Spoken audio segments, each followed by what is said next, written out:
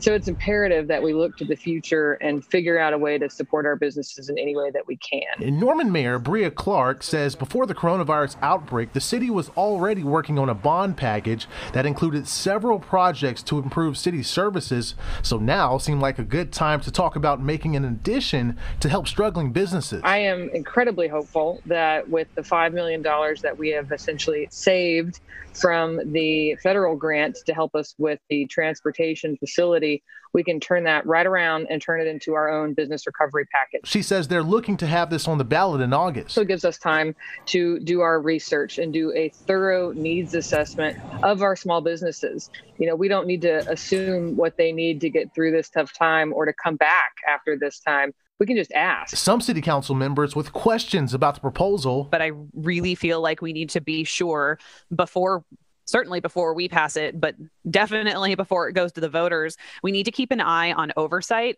of this. Some council members also on the fence about having an August election. The proposal will be discussed again at the next city council meeting, April 28th. Paris Jones, KOCO 5 News.